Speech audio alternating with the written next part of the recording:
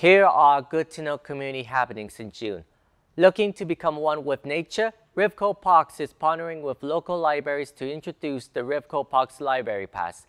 This program offers free admission to RivcoParks, plus access to special events and other programs. The program's goal is to provide greater inclusion and access to the outdoors. Check out a pass where you check out your books at select Riverside County libraries. In honor of Pride Month, the LGBTQ Plus History and Archives of the Desert is displaying their collection at the Welwood Murray Memorial Library in Palm Springs.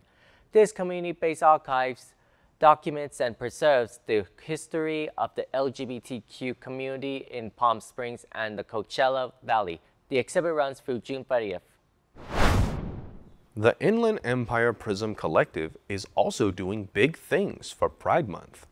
Their IE LGBTQ Plus Conference 2024 provides insightful discussions, engaging workshops, and networking opportunities. The event will be held at the Norman F. Feldheym Public Library in San Bernardino on July 20th. Looking for something fun to do this 4th of July? In Old Town Temecula, the 4th of July extravaganza will feature festivities, including a parade, live music, food vendors, and more. The all-day event will conclude with a fireworks show at Ronald Reagan Sports Park at 9 p.m.